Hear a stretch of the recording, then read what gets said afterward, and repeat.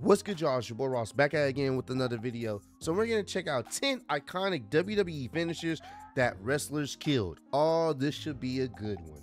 This should be a very good one. Instantly, the first move I can think of, and it's the thumbnail of this particular video about WrestleMania, is the super kick. The super kick has just been overused. It is not that effective anymore. 9 times out of 10, you're not gonna see a pin. You're not gonna see someone lose to a super kick. You'll see a pinning combination, but you're not gonna see someone lose to it. It has been overdone and overused. It's literally like a setup move. Like, people just be eating super kicks, the CTE kicks, and kicking out at one. Like, it's been overused, overdone.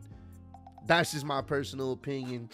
It doesn't seem that important, doesn't seem that impactful like it used to, because everyone uses it. You feel me? So we're gonna check out some other moves that, you know, finishers that are just been overused to the point where they're not even technically called finishers anymore, because people don't, you know, get finished by them. Usually people kick out to them. Appreciate all love and support. This should be a good one. Let's do this thing, man. In modern day pro wrestling, it is extremely difficult to come up with a new, exciting and innovating finishing move. Virtually every move imaginable has been used as a finishing move at some point. Love the crossroads, though. This makes it hard for new wrestlers to stand out. It's also a major issue that moves that may have been iconic and protected 2 decades ago. DDT definitely has to be on that list too. I forgot. DDT is right up there too. A lot of people use the DDT. It used to be a finishing move. Now it's just like a setup move. Nobody's getting knocked out by DDT. So I got to put that on the list too. And are seen as transitional moves. This means that if a new wrestler was to introduce that specific move as their finisher, the fan base would have a difficult time in accepting that move as a legitimate, credible finishing move. Yeah. Join us now as WrestleMania looks at 10 iconic finishers that wouldn't get over today. Be sure to subscribe and hit that notification bell for daily wrestling videos, and follow us on Facebook for exclusive lists. Also check out our new website, WrestleMania.com. Number 10, the sleeper hold. The sleeper hold is one of the most well-known submission moves in pro wrestling. The hold was used by legendary Rowdy Roddy Piper as a finisher, and there have been a number of variations of the move used as a finisher over the years. Well, Piper is probably the wrestler most associated with the move. Maybe him and Ted DiBiase. In modern day WWE, the move is often used as a basic submission hold in a match, and is even used as a standard rest hold, so the wrestlers can catch their breath and even communicate when it comes to upcoming spots. If a wrestler was to reintroduce the move as a finisher today, it'll be extremely hard for fans to invest in the move as a That was a good match too. Dragunov versus Gunther. Fantastic match. Repetition of the move has been butchered over the past 2 decades. Notably, Dolph Ziggler attempted to introduce the move as a secondary finisher around a decade ago, but it sadly struggled to get over, and it wasn't before long that Ziggler retired the move as a finisher. Number 9, belly to belly. It's unlikely that a belly to belly suplex will ever become obsolete in wrestling. The move looks good and is considered relatively safe. However, a wrestler using the move as a primary finisher ever again would be a daring task. The move was last used as a finisher when Bayley decided to use the move and rebrand it the Bayley to Belly. Her version was perfect for her character, but she quickly realized that when she changed gimmicks, the move didn't really work well as a standout finishing move when portraying any other character outside of the... It worked at the time for her gimmick, but obviously she had to change it up. Hugger. If the move was to be introduced as a new finisher, then a modification of the move would be needed, or ultimately the move would fail to get over with a modern day audience. Number 8, KO Punch. When the Big Show introduced a KO Punch as a finishing move, it was a bold yet smart choice for the former champion. It goes without saying that a 7-foot... Because it kind of worked. It worked with the Big Show because the dude's like 7 foot tall, like he has massive hands. Like, it would make sense if he punched you square in the face, then you would probably be knocked out. Foot tall, almost 500-pound man punching an opponent is a surefire way to win a match and obtain credibility. But the problem is that the move simply wouldn't work for anyone else. There are obvious question marks surrounding how the move is even legal in WWE. Bro, Triple H sold that. That shit was funny, bro. He sold the hell out of that punch. It depends on WWE's stance on closed fists when it comes to punches.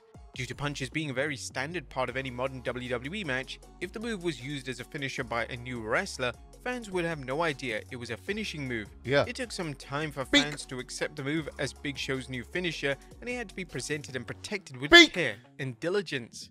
There is no way a wrestler in modern day WWE would be able to get the move over, and we've seen examples such as Lacey Evans with the women's right, and as expected, this move looked completely flat upon execution, and nobody took it seriously. No. Number 7. The Worm. The Attitude Era was a time in which more comedic finishers were able to get over with the audience. The Worm was a finisher of Too Cool member Scotty 2 Hotty, and the finisher, whilst entertaining and always delivered a huge crowd reaction, it's a rather lackluster move. The move is basically a bulldog followed by a funny dance, only to be followed up by a fist drop. The move was perfect for the respective time, and we saw when Scotty used the move in the Ruthless Aggression. It worked. It worked. In that time period, it worked. When you really think about it, what the fuck is this? But, I mean, same thing with the People's Elbow. That's the entertainment side of it. But back then, it definitely did work. Era that fans weren't as keen on the infamous move. If that move was used as a finisher for a wrestler today, then it would have to be solely presented as a comedic move and nothing else. Trying to book and present the move as credible would be a difficult task for WWE. We've seen wrestlers such as Otis use a similar move on the WWE main roster, but Otis was extremely smart in having a backup finishing move which allowed him to win matches in a serious and legitimate manner more so when as it wasn't a joke. time for a comedic moment. Number 6. The AA.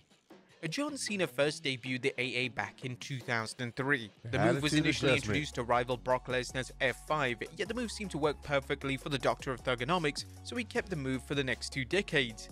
The move is the best possible move for Cena, as it's a safe variation of the popular Death Valley driver maneuver. If Cena was to retire the move and a wrestler from either the WWE main roster or NXT started using the move, it'd be unlikely that the move would ever receive a substantial reaction.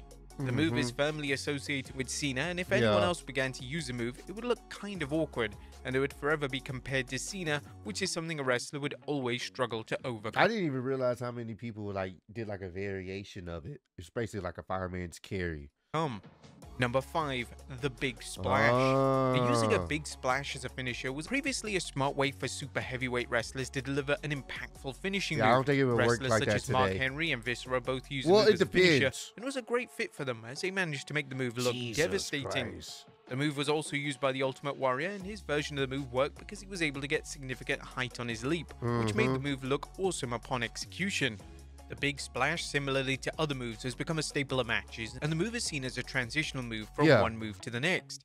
If the move was to be used by a wrestler today as a primary finisher, then a noticeable modification would be needed to be implemented. This modification may come in the form of delivering the splash from the top rope, or it could be something brand new and unique. Without this modification, the move would struggle to receive a reaction, as the fans would be left underwhelmed and very dissatisfied. Number 4. The Figure 4 Leg Lock. In terms of famous finishing moves, the Figure 4 Leg Lock is no doubt one of the most celebrated and widely known submission-based finishers. The move is mostly associated with the Nature Boy Ric Flair, and Flair has won countless titles with the trademark move. WWE have had a difficult time in giving the move to anyone else, as fans just seem to reject the notion of someone outside of Flair delivering the move. When Flair passed, that's when you hear the woos throughout the arena. To move on to The Miz, fans loathed the idea, and it didn't help that The Miz's execution of the move was incredibly clumsy. WWE would even attempt to give Flair's own daughter Charlotte Flair the move, and Charlotte made the sensible choice of offering a modification and variation, which was good, and I'm glad she did that. She called hers the Figure 8. I love it. Bridging it, I like that. That makes it her own when she does it. Of the move, as her finisher is appropriately named the Figure 8, and it sees Charlotte push up into a bridge for extra leverage. This has managed to work, and the move is seen as one of Charlotte's more superior moves, and this is predominantly down to Charlotte's unique and memorable approach. Number 3. The Leg Drop. Hulk Hogan is a man who made the leg drop one of the most protected finishing moves of all time. Hogan's leg drop, whilst basic as a finisher, was given credibility thanks to years upon WWE protecting the move. Decades on from Hogan's era, and the move is used as a standard basic move in most matches, and the idea of a wrestler using the move as a finisher is very hard to comprehend. Unfortunately for fans of the dreaded leg drop, the move is just too basic to be a modern day finishing move, and whilst the move may work if a super heavyweight was delivering it as a finisher, it would still be a tough task to ask fans to accept and react positively to the move being delivered. Number Yeah, two. nah, you can't just be like, yeah, I'm gonna finish this guy with a leg drop. It's not gonna work. It won't. It's not gonna work. Not in today's time. No. After people did triple corkscrew flips off the top rope through a flaming table onto you, like there's so many things that people have done. It's like a leg drop is not gonna put somebody away if they ain't taking all that type of punishment. Two, the People's Elbow. Figured this would be It's on the hard list to too. imagine anyone other than The Rock delivering the People's Elbow. Yeah. The People's Elbow was truly a move that only The Rock would have been able to get over, as the Great One delivered what was in essence an elbow drop with so much charisma and aura Yeah. that it was somehow presented as one of the most legitimate moves in the company. Yeah. A move such as the People's Elbow would never work in today's WWE, as fans dissect the logic of the move within seconds. Yeah. Even if a wrestler tried to replicate the style of move, it wouldn't be too long before the live audience began to boo the move. Yeah. When The Rock has made sporadic course. appearances over the past decade, he has still used the move, and for the most part, fans have been okay with it. But the sheer idea of a wrestler taking a similar approach to their finishing move is something that fans simply aren't clamoring for.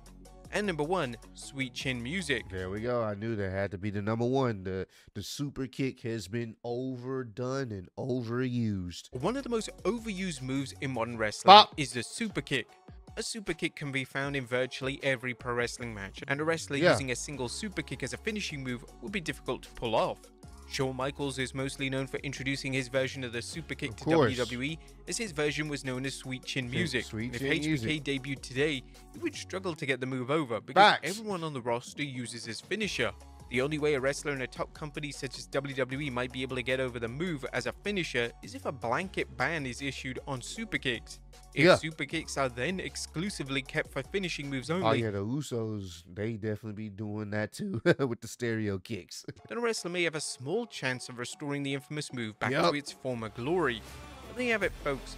10 iconic Yeah, man. This was a good one.